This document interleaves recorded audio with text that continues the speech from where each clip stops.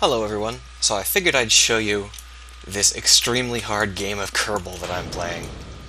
This is how I'm trying to reach space. I've actually already managed to reach a suborbital trip using very similar technologies. So I'm hopeful that I'll be able to reach orbit.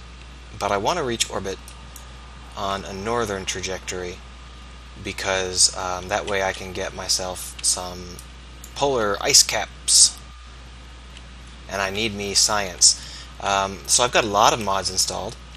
The mod that's making me go through this trouble is the tech tree mod, where I found a tech tree that someone built that's hard as nails. This thing is really tough. You have to buy through three tech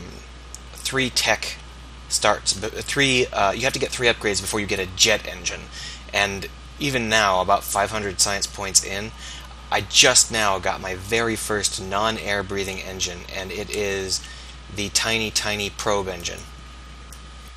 So this is not an easy game, and this is the craft that I've built to try and reach orbit, and it uses a decoupler to attach the wings and the tail, so I can't use any time acceleration because it'll rip right apart. The other reason this is a little bit more difficult than it should be is the deadly reentry mod, which means that at high velocities in the atmosphere, things don't go right. And unfortunately for me, high velocities in the atmosphere is what I need in order to reach orbital speed. So it's not an easy task to balance out the bendy nature of this vehicle with the aggressive vibrating that happens at high speeds, which you'll see soon enough as we're starting to push past the sound barrier, and we're going to suffer re-entry effects any second here. Now, if you've ever wondered about intake air, once you go below 0.5 intake air, these turbojets start to drop off rapidly. So I'm trying to milk them a little bit. But I don't want to stay too low because there we are, re-entry effects. Because you get these re-entry effects, and these things, if you waver at all, they will cause you to flip. So I have to keep on this course even though I'm just about to burn out. So what I'm going to do is leave it behind the instant it starts to falter. Now that should have given us plenty of velocity to reach orbit.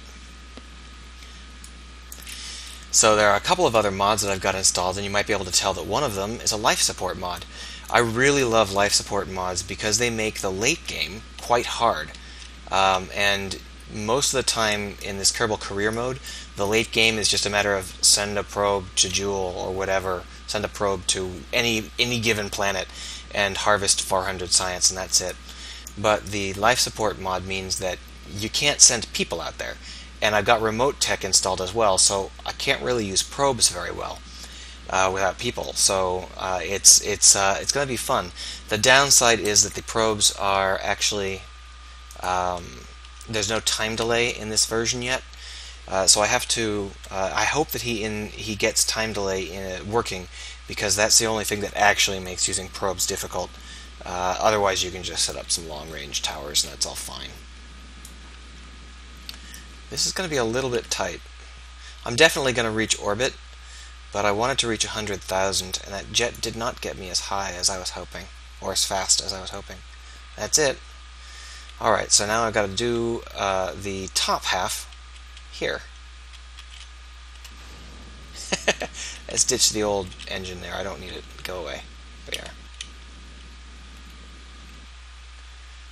Alright, so 100,000 please. There we are. And now I should have plenty of fuel left to actually establish a circular orbit around the poles. Alright, let's start collecting some science, shall we? I've already gone on a suborbital flight, so you can see that I'm not getting full science for these. And I think we're highlands as far as the eye can see, so you may have noticed that the EVA suit also has life support, so that's actually taken from the ship and put into the suit. which means that you can easily run out of life support in EVA. It's long enough that it's not going to be an issue here, but if I was taking a buggy somewhere and I was just sitting in a seat rather than inside a cockpit, it would be a serious difficulty. Good.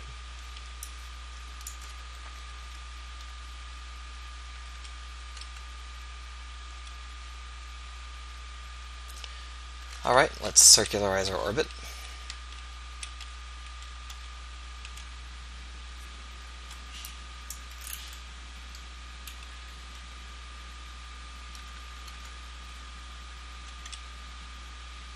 Good enough. And now I can gather some science. The only science I really need is the tundra. Actually, I got a little bit of tundra before because there's random patches of tundra scattered across the planet for no discernible reason. But I didn't get any ice caps, so I need to get myself some ice caps. Shores, that'll do. It's not worth a lot because I've already got that, but it's worth better than nothing. Water, good. I can handle water. Still water. I guess there's actually quite a lot of water here.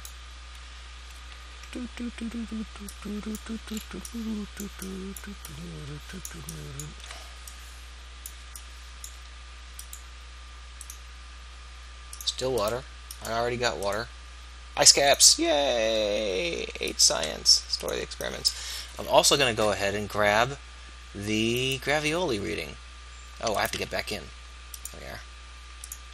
60. Hopefully that'll end up worth 20 science because it lies. The science has all been changed as to how much it's actually worth, which is problematic. So now I've got a couple of options. I can keep going around, but I wanted to actually finish this video with a landing, which means that I can't really do it if I keep circling the Earth interminably. So I'm going to go ahead and go around to the South Pole without bothering to stop anywhere along the way. In theory, I might be able to get some Badlands. Yeah, okay, fine. We'll try and get some Badlands. They're actually a little bit difficult to reach. So I need to make sure that I'm tilted so my solar panel catches the sun. But unfortunately, that means I can't see myself. Grasslands. Do I already have grasslands? I can't remember. Oh, I'm floating away. That's no good. Lights.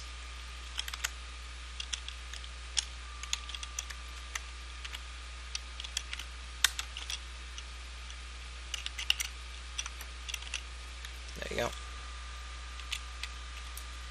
Why am I upside down? What the hell? I missed again. What the heck? There we are. More water. I think that's it. If I could have... Okay, I'm getting back in because this is turning into a real dangerous situation where the ladder's malfunctioning for some reason, and I definitely don't want to risk getting caught in space. So, I'm not going to let you die. Alright, here we go. Now, it may look like I'm about to accelerate forward, but you have to remember that my engine is stacked on my roof, so I'm actually decelerating. And you can see that's true. And we'll splash down somewhere over here. Oh, we might actually splash down on the desert. That'll be interesting. I don't think we will, though. I think we'll fall short. Alright, so let's get rid of this engine. It's just in the way. Goodbye, engine. And now let's tilt ourselves so that we're ready for re-entry, because otherwise we will lose, we will die, which would be no good.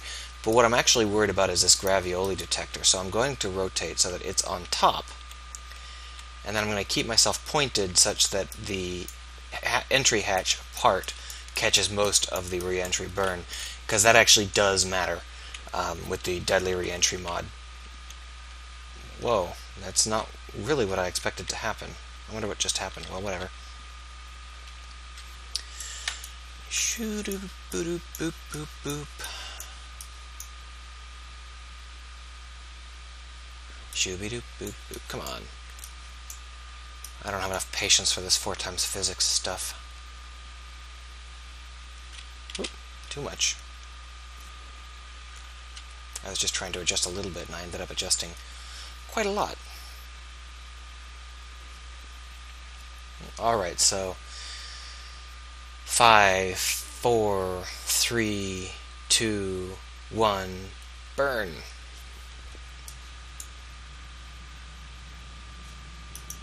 Alright, it's pretty safe. I'm not too worried about it. If it doesn't hit 1,000 degrees, it's fine. Yeah, we survived, no problem. This comes with some ablative shielding attached, and you can see I burned through about 2/5 of it. Oh, I know what the problem is and why it was behaving so erratically. No, I guess I don't. For some reason it was turning really, really weird, but that's okay. We survived, and that's all that really matters in the end. Splash down.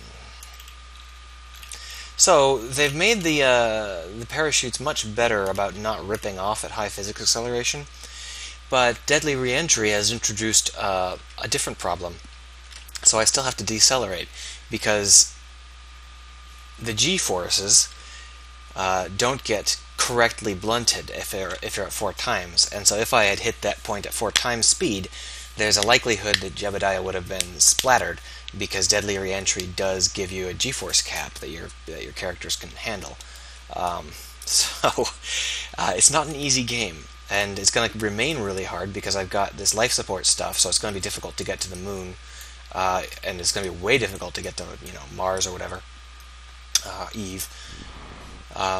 But I've also got remote tech and all that stuff. I'm not sure whether I told you that or not. Well, whatever. Assuming the video doesn't crash, let's see how much science we got.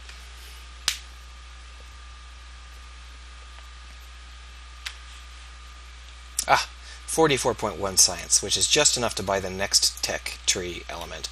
So this is it, the place you start. There are no engines. This is the first thing you buy. There are no engines. You finally get an engine here and an airship part, which actually made my job a lot easier because I downloaded the airship pack. But then I went over here and I was like, I want the rocket engines. They must be down here with propulsion, right? No, you wasted like 200 science. They're actually up here, around here, back here, over here, over here, over here, over here, over here. There's your first rocket part.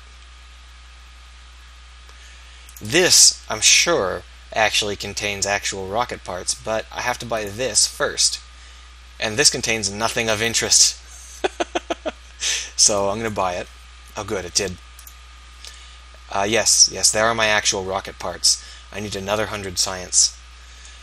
This is hard, and the remote tech makes it harder, and the life support makes it harder. This is a lot more fun than Kerbal has been for a while. If you've gotten bored of Kerbal, I recommend you make it really hard. It really changes things up.